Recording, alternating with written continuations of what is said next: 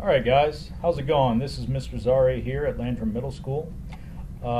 Today we're going to take a look at just some real basic things about using the Mindstorms EV3 software and how to manage some things on your Lego EV3 Mindstorms brick. Okay, so this should be pretty brief. Before we do anything though, remember, always make sure that you're using your brain and make sure that you think things through. Okay? So last time I showed you anything, we just looked at the basics of opening up a program and creating projects and programs and looking at the different programming blocks. This time I actually have a brick connected to the computer through a USB cable, so we can see down here in the bottom right hand corner we have a couple of options that were not available to us the last time you took a look at a video. And these options allow us to manage some issues on our brick. So it usually starts off with the brick information tab, and that tab tells us a couple of things. It tells us the name of the brick, which is highlighted there. It's EV3. If I want to change it, all I have to do is highlight it and change that. It also tells me the status of the battery. So right now it looks like the battery level is fully charged. It tells me the firmware. Sometimes we have to update that. And it tells me how I'm connected. Okay. And then I have this little wrench right here, which if I click on that, it will take me to wireless setup, which we are not actually going to be using, so we don't need to worry about that. But also underneath here, it's got this cylinder and it looks like a bunch of stacked coins. This is an important feature. This is the memory browser. And what this does is this tells me all the different programs that are saved to the brick. So sometimes we want to delete everything that's on there and start fresh. So the things that you should see in the projects folder when you click memory browser should be brick download _ save, brick program _ save. Anything else is going to be something that you've added and we probably want to delete. So right here is a student from last year. His name was Daniel, and in there he had a couple of projects and programs.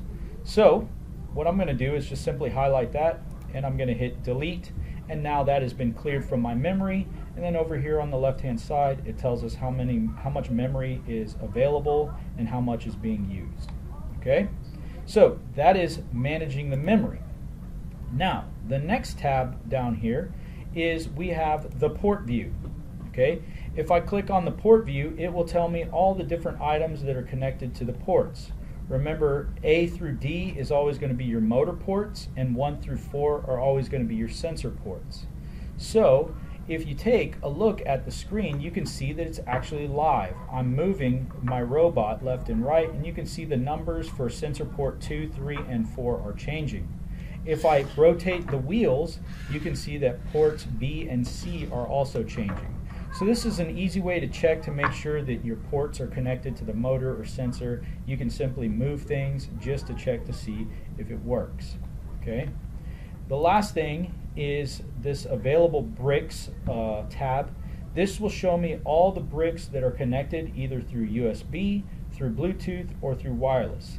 Since we are only going to be using USB, we're never going to look at this because we're only going to be using the USB cable. You'll never be connected to other bricks through Bluetooth or through wireless. Okay, so now that we've done that, I just want to quickly show you these 3 different options here, which is download program, download and run selected. Okay, I mentioned them, but we need to take a look and see exactly what they do. So what I'm going to do is just simply build a real simple program. For example, I'm going to have this move the 2 large motors moving forward like half speed. I'm going to make it 10 rotations. Okay, and then after that we're going to put something else. Let's do a left-handed turn. So same thing, I'm going to make it 3 rotations, but my turn is going to go in the left-hand direction. And then the next thing would be I'm just going to completely turn everything off. Alright, so I have 3 programming blocks here. Move forward for 10 rotations, turn left for 3 rotations, and then stop. Okay, I can see that my motor ports are B and C, B and C, B and C, and I'm going to double check and make sure that that is correct. And on my brick, I can actually check here. I have B and C as my large motor ports, so that looks correct. So there's 3 ways that I can put this on my robot or onto my brick. First one is simply download. When I click download, you will hear that noise. All it did was download it, and it created a project folder and a program inside that project folder. Of course, I would need to rename these to make it make more sense. Okay, so the top one just downloads.